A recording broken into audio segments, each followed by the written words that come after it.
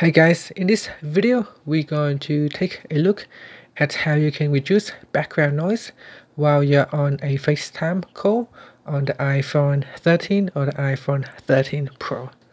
So first let's go back to your home screen by swiping up at the bottom of the screen. Next, launch FaceTime app, and then you can either start a new call, or when FaceTime start you can see there is a green button at the top here. Now swipe down at the top here to open up the control center. Once you open up the control center, tap on this button here called mic mode, and by default it is set to standard mode. Now choose voice isolation.